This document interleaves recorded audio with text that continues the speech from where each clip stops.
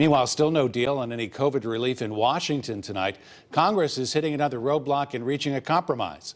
CBS 4 Washington correspondent Kelly Meyer is looking at the sticking points that still linger as time is running out.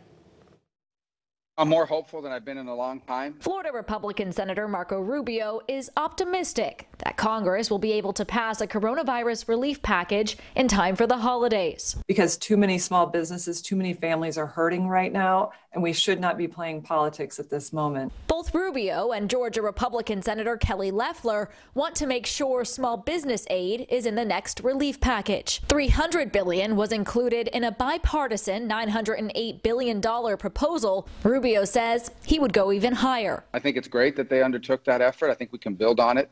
But at least on the small business part, it needs to have about $380 billion if we want to do it right. But with just days left until Congress is set to leave for the holiday break, there's not much time to build on the proposal. Some senators are pushing to pass what they can agree on and leave the rest to next year.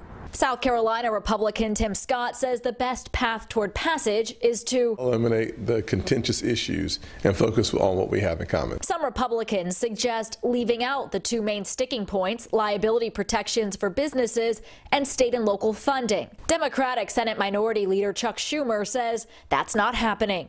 State and local aid is a solution to a real and urgent problem. Democratic House Speaker Nancy Pelosi says Congress won't leave until something gets done, even if that means working through the holidays.